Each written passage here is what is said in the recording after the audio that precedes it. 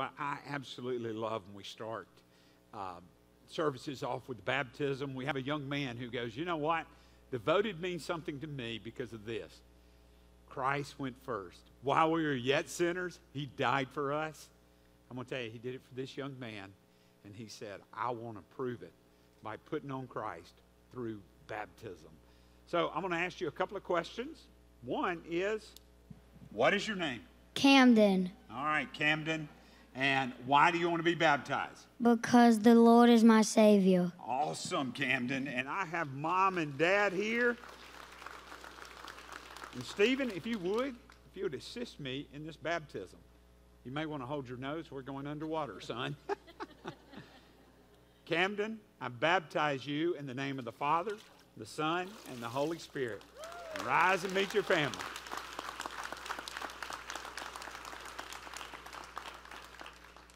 Let me pray with you.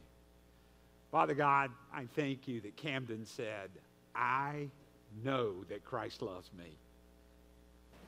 I know what he has done for me. And because of that, I want to claim to be his child. And he is.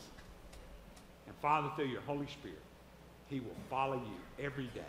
Now, Father, I know that you're beginning a good work in Camden. You've already done that long ago.